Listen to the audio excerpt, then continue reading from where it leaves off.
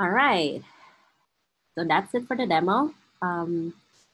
Again, feel free to submit questions. I have not seen any question come up yet from the audience. So maybe we can open up the Q&A session by going through one or two questions that we often see come up.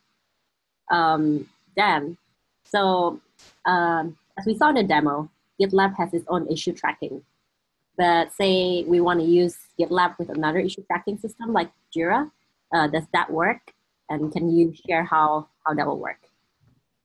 Yeah, absolutely. So we do have many customers that want to stay with Jira, and we have integration with Jira so that when a ticket is created in Jira, it auto-creates a ticket in GitLab, an issue, and then we can track it from there. And then any changes to the issue in GitLab also automatically get put back into the Jira ticket. And so that's all offered and available out of the box with GitLab. Awesome. Thank you, Dan.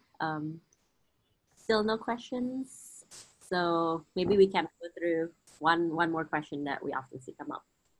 So in terms of Kubernetes clusters, can folks connect to any Kubernetes clusters or only ones we're integrated to?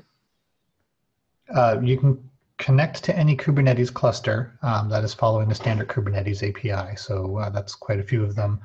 Most all of them, including all of the Kubernetes services that are provided, for example, by Google, AWS, IBM, VMware, etc. So yes, you can connect to all of those. All right. Today we have a very quiet crowd, so I think maybe I know. Let's go with one more question, just because we still have quite a few more minutes here. So.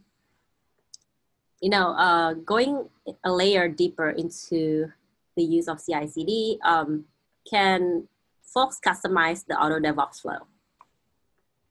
Yes, they can.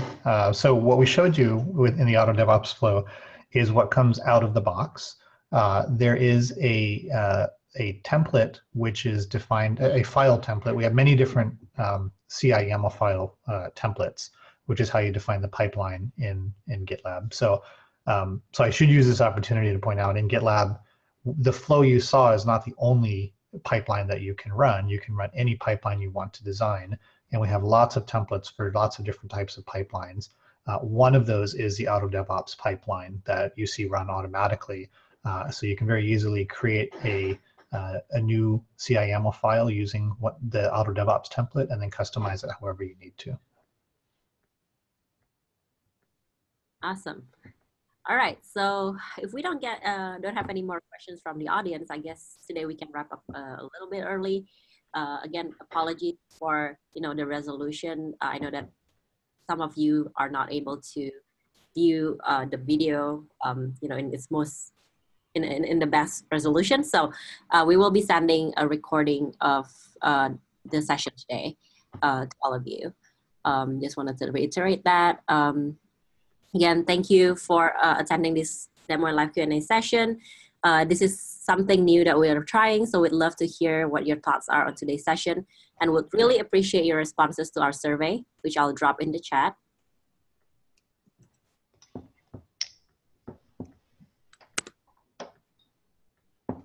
We also would like to invite you to sign up for a free trial of GitLab Ultimate. I'll drop that link as well.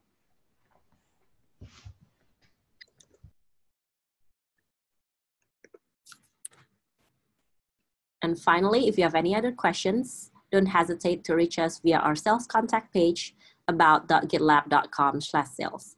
That's all for today. Thank you so much for joining us. Thanks all.